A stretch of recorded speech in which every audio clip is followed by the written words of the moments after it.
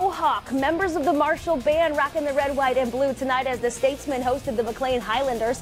First quarter, Marshall playing some stout defense. Quarterback Chad Vincent comes up with the INT near midfield.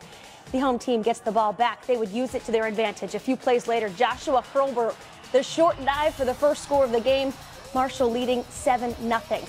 Let's stay in the first half. McLean, they would have a quick response to that touchdown. They would score one of their own. Senior quarterback C.J. Downey, the 20-yard strike down the middle to the big guy, Patrick Dolan.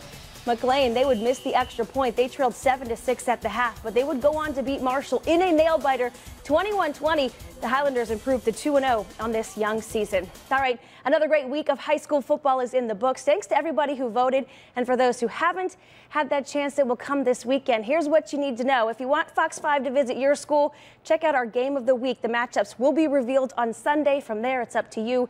Head to our Facebook page and myfoxdc.com. Cast your vote. We'll come out there next Friday. The winners will be announced on Thursday.